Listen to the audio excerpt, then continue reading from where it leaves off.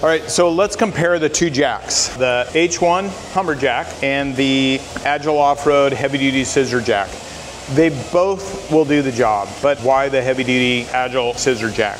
Well, let's take a look.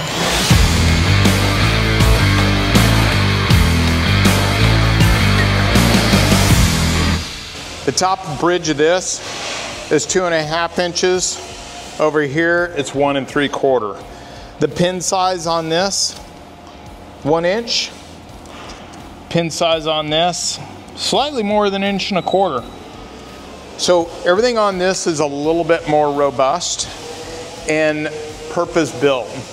There's this swivel top on the top of the H1. This swivel top, it's actually designed in there that allows that when it goes in and it can actually kind of pivot and move around. In my experience, I'd prefer to have that stationary. In some cases, what people have done and what I've personally done is we'll take and we'll weld it right along here on both sides.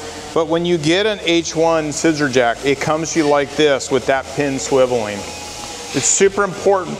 Both of these jacks need to be centered. Both of these jacks are not recovery jacks, okay? So there's something you don't drive off of. They're not designed for that type of thing. Matter of fact, I don't think of any jack that really is designed to do that. Bear that in mind when you're using your jack. So sometimes you're gonna get yourself into a situation. Now, this has got a mechanical planetary gear in there. This also has a mechanical planetary gear in there. This one needs to be hand cranked.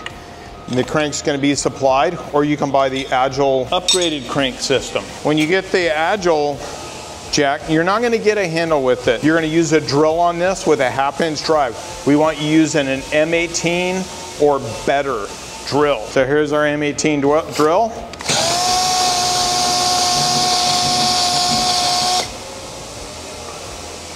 So you're going to get a little bit more ease of lift with this, where this one's going to be a lot more mechanical doing this by hand. I would not and will not recommend for people to adapt this for a drill or an impact. We found over the years this planetary gear is just not the quality that what we're producing in ours. So this planetary gear is a little bit sloppier and you're going to destroy it if you're using a drill. This one is designed to be used with a drill. Again, a drill with a 1/2 inch socket on there, drive socket, and we're gonna go up and down, and it's designed for it. Do not use an impact. Please do not use an impact. We're not gonna warranty it for you, and we'll know when you use the impact. Both these jacks do the job. This one's just a lot more purpose-built, a lot more superior hardware. Hardware is much bigger. The bolts in here are bigger. The spread of it's bigger. The plate material is thicker. Everything on this really screams heavy duty and purpose built. This we repurposed. This is a factory H1 Hummer jack. We don't do anything to these. We didn't design anything on this. This is designed for picking up an H1.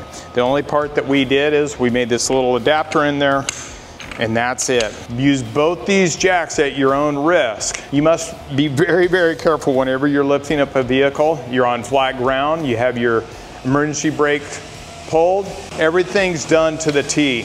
This is no joke. When you're picking up a vehicle, especially a 10,000 pound van, you don't want to just be throwing something underneath there. Pay attention, make sure everything's centered up, and jack that vehicle up nice and straight. Happy trails, everybody. Take a look at both of these that we've got. I've used them both. They both work. They both work great. This one, it works fantastic. So the key to that is the drill and the ease and how much quicker it is.